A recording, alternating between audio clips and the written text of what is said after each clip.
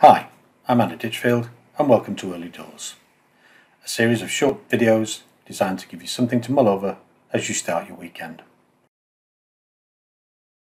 Today I'm going to show you how to compare two versions of the same file. Scenario being that we've sent this away to HR, they've made some changes, but they've not told us what has changed, and we need to identify that so we can let other users know. So what I've got is I've got two files in memory. I've got the original and the revised version. So first thing I'm going to do, I'm going to combine them onto a single file. So in my revised, I'm going to right click, move or copy, and I'm going to put it into the original file and put it at the end. Okay, so now my original file has just got two tabs on. I quickly save that, a check file, and then what I'm going to do to that, I'm going to add another tab. Press the control key, left mouse button, drag to the right. Rename that check.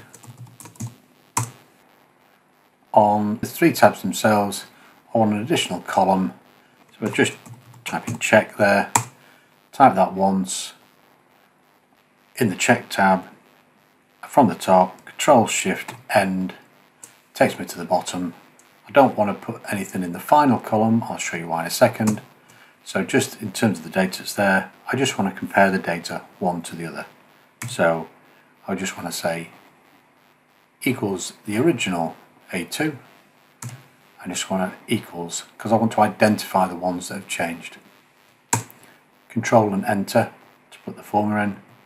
And as you'll see, we've got, for instance, this one in cell E5 is a false, and that's because in the original it says accounting assistant 1, and in this it's accounting assistant 2.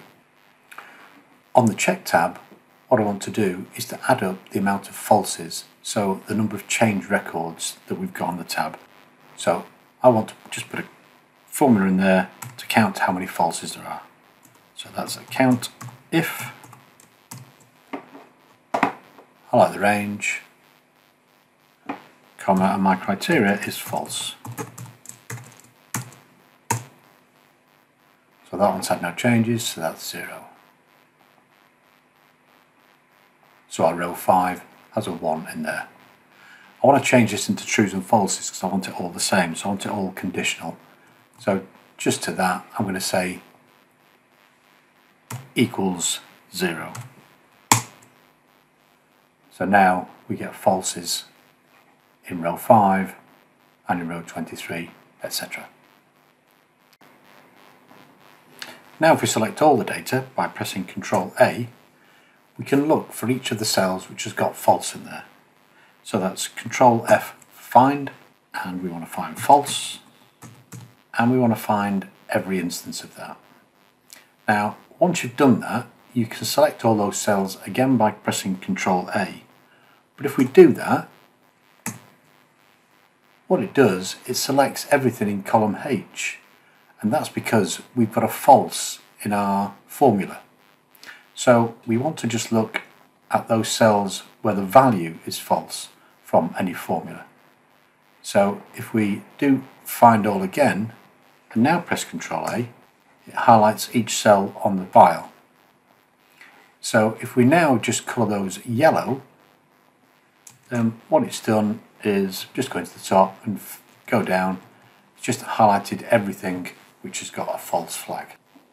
Now copy that entire format to the original tab, and I should double click that, but never mind, and to the revised tab. So now original, that does a change on row 23, and it's highlighted on the revised tab as well. That's fine, but what I really want to do is I want to compare both sheets together so I can see the two in tandem. So what I need to do is open up another version of this same file, and you do that in the View New window. And what that's done now is place two workbooks, version 1 and version 2, in memory.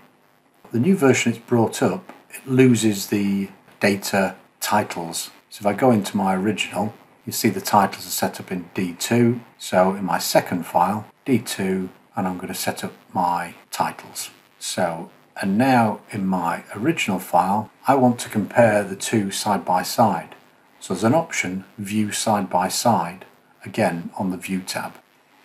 And what I have now, I've got version 1 and version 2 side by side, and the default is that they scroll in tandem.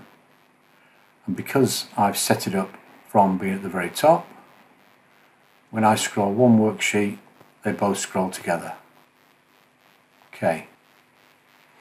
What we also did by installing that final column is we can now filter that by the yellow. For both of them,